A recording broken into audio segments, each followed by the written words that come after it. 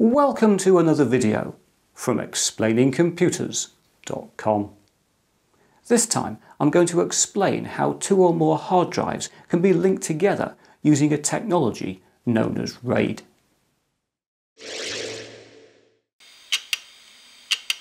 On most personal computers there is a direct relationship between each user volume and a physical disk.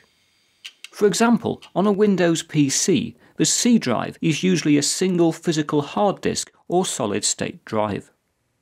On some computers, one single hard disk may be subdivided or partitioned into multiple volumes. Or alternatively, an extra hard disk may be fitted as another volume. However, in all of these instances, the data stored in each volume resides on a single drive. This makes for the easiest and cheapest hardware configuration. But it also means that if a drive fails, all of the data on its volume or volumes is likely to be lost. Data read and write speeds are also limited to the performance of a single disk. To protect against possible data loss and/or to improve performance, a technology called RAID stores the data in each volume on multiple physical drives. RAID stands for Redundant Array of Independent Disks and is widely used on servers and high-end workstations. Many PC motherboards now include a RAID controller that permits two or more drives to be linked together to operate as a single storage device. For some computing activities, such as editing high-quality, high-definition video, RAID is also pretty much essential.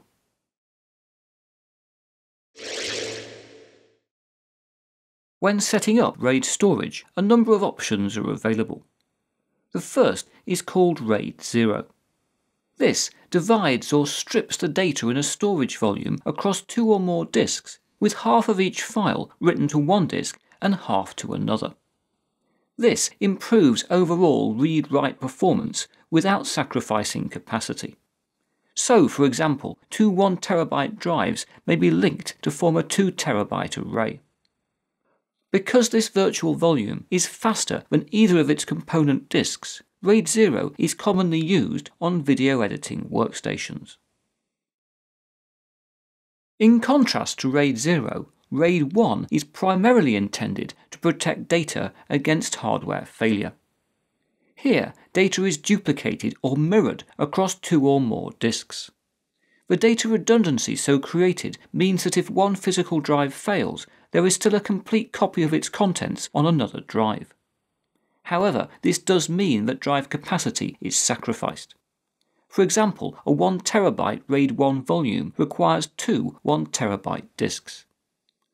While data write performance is not improved by using RAID 1, data read times are increased as multiple files can be accessed simultaneously from different physical disks. If more than two drives are used, several other configurations become possible. For example, using 3 or more drives, RAID 5 strikes a balance between speed and redundancy by stripping data across two drives, but also writing parity data to a third. Parity data maintains a record of the differences between the blocks of data on the other drives, in turn permitting file restoration in the event of a drive failure. Finally, in common use, RAID 10 strips and mirrors data across 4 or more drives to provide the gold standard in performance and redundancy. Although hard drive performance continues to improve, RAID is still an important technology for anybody building servers or high-end workstations. More information on computer storage can be found on explainingcomputers.com. But now that's it for another video, and I hope to talk to you again very soon.